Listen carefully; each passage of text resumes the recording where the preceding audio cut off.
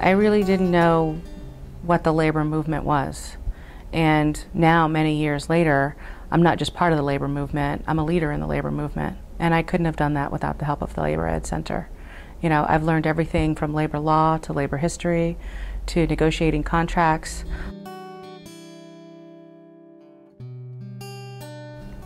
What we did here, when I came here to the center, it was in the process of losing union rates here. I mean, you had some campaigns with the United Electrical Workers, UE, over Morse tools getting closed. So you had, in a sense, you had a labor movement that was beginning to disappear in this area because the mills were closed.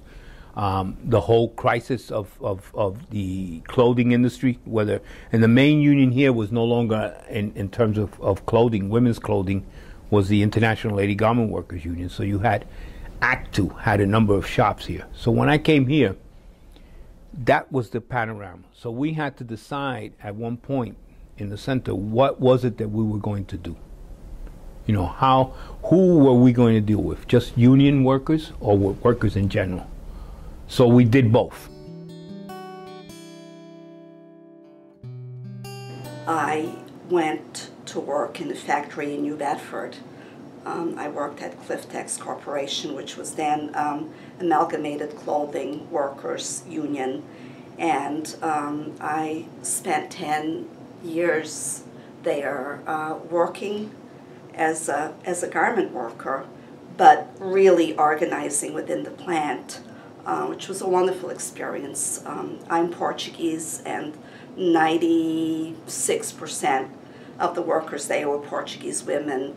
And that's when I first got involved with the center, because there was no other organization around that really supported grassroots organizing that we were doing.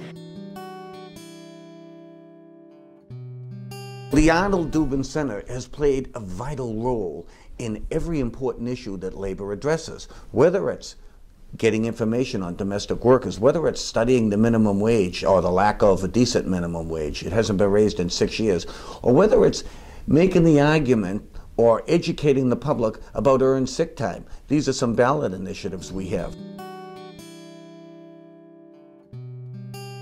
Our community is really challenged right now educationally with a 55% graduation rate, with many who fall through the cracks. So it's also providing a space for people to become educated and get their GEDs or high school equivalencies and learn about labor education. The plight of the Guatemalan fish workers in the fish houses here that basically was spearheaded and sustained as a struggle by the leadership that came out of the Labor Education Center, who led us as groups of people into the fish houses, where we went in and confronted the bosses and spoke up for the workers. Es cuando fuleamos la escuela, no cabe ese lugar, tuvimos que ir a la BCC, donde está el centro ahora, está la UMass en el downtown, y tuvimos que, ahora está lleno eso, ya no cabe, porque nosotros sí necesitamos aprender primero el inglés, segundo la cultura, cómo podemos interculturizar nosotros el idioma. Entonces, pero no solo eso, las cosas así se fueron evolucionando, ¿no? Se fueron cambiando. Llegó un punto cuando nosotros fuimos explotados, discriminados, acosados aquí en esta compañía de Kyler Seafood. Y también no sabemos dónde llevar una queja, no sabemos dónde llevar contar nuestros problemas, ¿no? Y lo contamos cuando estamos tomando, cuando estamos en una tienda, cuando estamos por allá afuera, que nosotros estamos discriminados, excluidos y todo eso. Empezamos a buscar ayuda. También conocimos otras personas y otra vez José. We knew very acutely about the issue of undocumented workers not without licenses riding bikes or walking to work, and what a crisis of public transit it was, that there were no options for people that go to work very, very early and then come back, a lot of times carrying cash. So we had been working with the Community Economic Development Center around this issue, around getting employers to fund vans to take people to work, which we were not successful with. But it came together with the Amalgamated Transit Union. I come from a small local of about 52 active members, and it was really hard to have that loud voice that we needed. And the ATU also learned from the past that the way we did things really didn't work.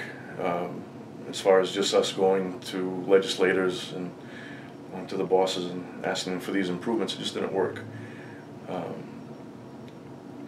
But working with the Labor Ed Center and their knowledge of coalitions, it really gave us the confidence to pursue it. They helped us along the way, and now instead of just 52 members, now we have, as a result of all this, over 2,000 voices asking for the same things.